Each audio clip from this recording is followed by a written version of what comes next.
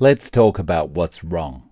This is wrong, this seems wrong, and this guy giving me advice about nutrition is definitely wrong.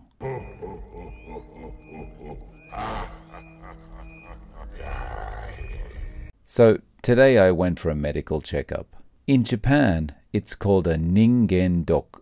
Couple of reasons I went. First, I want a general checkup to make sure there are no problems. Second, after being on carnivore for almost 10 months, I want to see what my blood work is like. So let's talk about what happened today. And just before we get into it, a word from our sponsor, the subscribe button.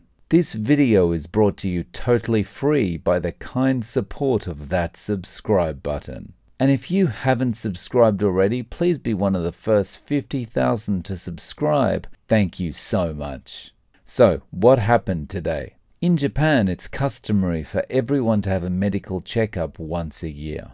This is just part of the way the health system works here. Everyone gets a medical checkup, and then the premiums that companies pay go up or down based on the average health of their employees. I usually have my medical checkup in October each year.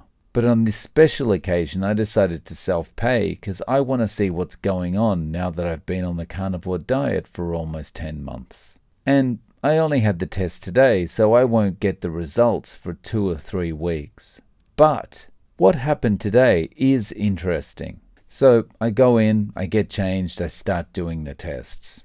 They're extracting all the normal things for testing. Blood, pee, then we do ECGs, we do exercise, we do more ECGs, ultrasounds, x-rays, hearing and sight tests, the whole bit. They even had a machine that blew gusts of air into my eyes to measure their reaction. And about 90 minutes in, they sit me down with the doctor for a consultation.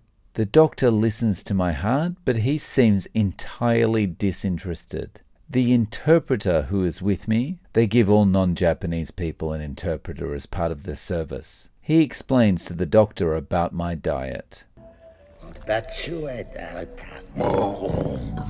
The doctor grunts and says he's worried I'm not getting enough nutrition.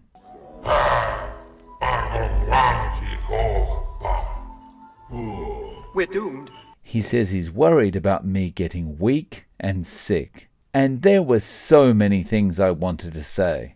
But I just said, thank you for your advice. I'll keep an eye on the situation. And I thought this was a very interesting exchange. Not because the doctor was just parroting the line that he said to 100 billion other people, but number one, because he was quite overweight, especially for a Japanese person. And I've always said I'm reluctant to take health or nutrition advice from anyone who doesn't look 3 times more in shape than me. And the number 2 reason I thought it was such an interesting exchange was because he wasn't interested in finding out any information from me at all. He asked me no questions. He just had his pre-recorded nutrition message ready. So anyway, I'd love to hear your experience with this kind of thing. Please comment below. Guys, thanks for watching. Please don't forget to click like and subscribe. And if you enjoy my videos and you'd like to support the channel, consider becoming a channel member. Click the join button under this video or the first link in the description. Thanks again, and I'm looking forward to seeing you in the next video.